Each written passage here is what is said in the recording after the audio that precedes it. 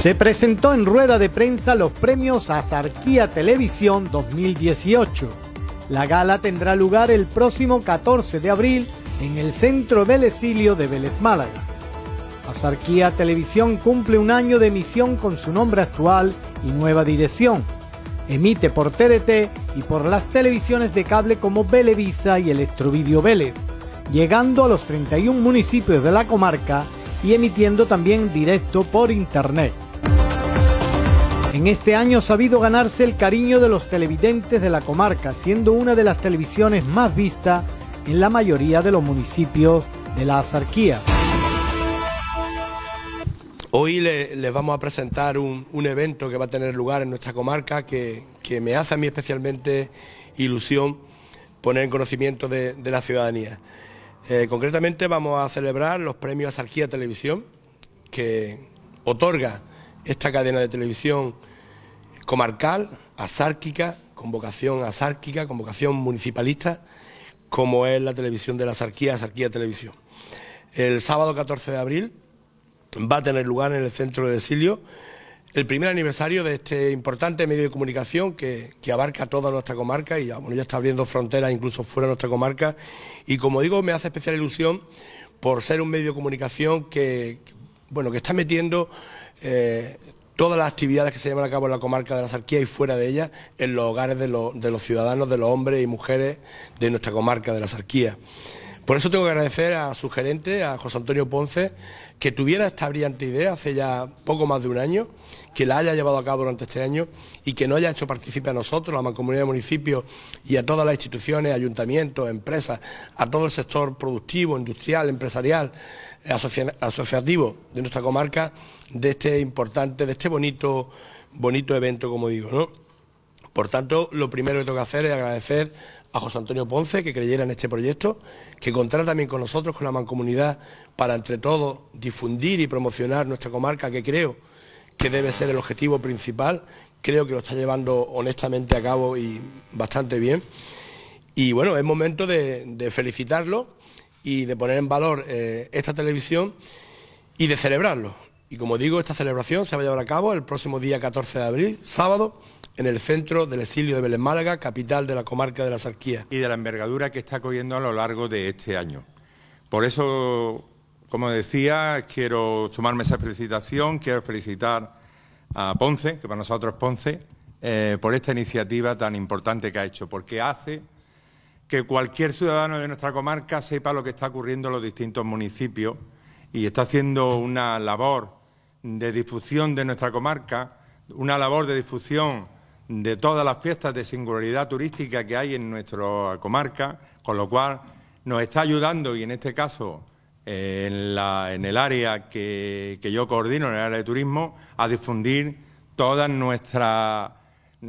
trabajo, todo el trabajo que están haciendo los distintos ayuntamientos, que es mucho y bueno. La verdad que el estar aquí, de que sirva esta casa, que es la de todos los axárquicos, de plataforma de difusión de todos los eventos que estamos realizando a lo largo del año, es una maravilla poder hacerlo y poder contarlo. Y se está contando a través de Axarquía Televisión. Axarquía Televisión cumple un año al servicio de la Axarquía, haciendo comarca, y cumple un año como tal.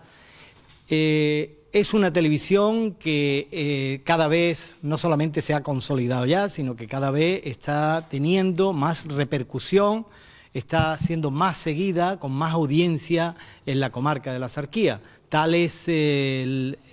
tema que incluso en muchos pueblos está confirmado, según sus alcaldes, sus vecinos, que ya es la televisión más vista, incluso más vista que las televisiones regionales y estatales, con lo cual es un punto de satisfacción y de orgullo para esta humilde televisión que empezó tan solo hace un año, pero que ha sabido conquistar el corazón y bueno, el interés de todos los vecinos y vecinas de la comarca de la Axarquía. Con estos premios lo que intentamos es recalcar de aquellas personalidades que están destacando en el mundo de la cultura, del deporte, del empresariado, incluso de algunos vecinos. Por eso, en el tema institucional, hemos valorado a Manuel Roble como un galardón institucional que le vamos a entregar por su larga trayectoria. Hay que recordar que Manolo lleva 24 años de diputado, 35 de alcalde, que además ha sido vicepresidente del consorcio Alta Axarquía, ha sido también vicepresidente de la Mancomunidad. Bueno, y además un hombre que personalmente, que yo lo conozco desde que era joven, pues personalmente es un hombre que tiene mucho carisma, un alcalde carismático de la Axarquía, muy querido, muy respetado, y además es el único premiado que hemos hecho una encuesta en todos los pueblos de la Axarquía, y la verdad es que es el alcalde más conocido, más valorado en la comarca por los vecinos, con lo cual el premio es muy merecido, y yo creo que Manolo pues debe de estar ahí en esa gala recogiendo este galardón por todo esto que hemos comentado y lo que ha comentado también el presidente. Después también a una niña que es de un pueblo pequeñito de Benamargosa, pero que sin embargo es una grande en el deporte. Fijaros, Ana Arenas Marín es campeona de Andalucía y campeona de España de taekwondo, lo cual quiere decir que es un premio también muy merecido para una niña de tan solo 11 años, pero que está brillando en el deporte del taekwondo. También a un empresario pequeño, pero que lleva muchos años luchando en la comarca de la Axarquía y que tiene 2 empresas. Él es José Navarrete Roble, tiene 2 empresas, 2 establecimientos, uno en el Rincón de la Victoria, que se llama Muebles El Mellizo, y otro en Vélez Málaga, Colchonería Vélez. Es un empresario también ya muy consolidado, muy conocido, y que creíamos que debe ser reconocido también. Después Maribel Martín Pérez y Margarita Marín, pues hemos querido premiar, son 2 personas anónimas, menos conocidas, son 2 vecinas, una de Periana y otra de Almarcha, pero sí son fieles seguidoras de Axarquía Televisión y colaboradoras. Entonces hemos querido dar un premio al público, y creíamos que también las personas que, aunque no sean tan conocidas, deben de tener su reconocimiento porque se esfuerzan en hacer comarca, en trabajar allí en sus pueblos. Y por último, tenemos un galardón también este sí es un cantante muy conocido a nivel internacional. Está llevando el nombre de la Axarquía por todo el mundo. Él es Adrián Martín Vega. Es un niño que ha triunfado en la música y que, como todo el mundo conoce,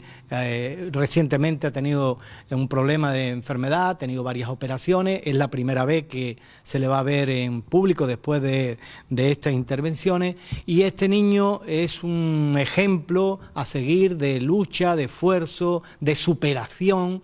y que ha conseguido también calar en el corazón y en el alma de todos los axárquicos, y ya digo, de España y del mundo, porque tiene previsto ahora contratos para todo el mundo, para Chile, para México, para Argentina, etcétera, y está llevando el nombre de Vélez Málaga y de la Axarquía por todas partes, con lo cual el premio creo que es súper merecido, y va a estar allí con nosotros también en esta gala. Decir, para terminar, que los premios consisten, en el logotipo de Axarquía Televisión,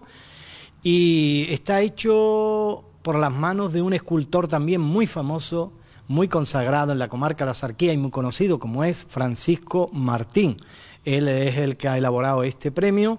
que van a recibir estos 6 premiados el día de la gala.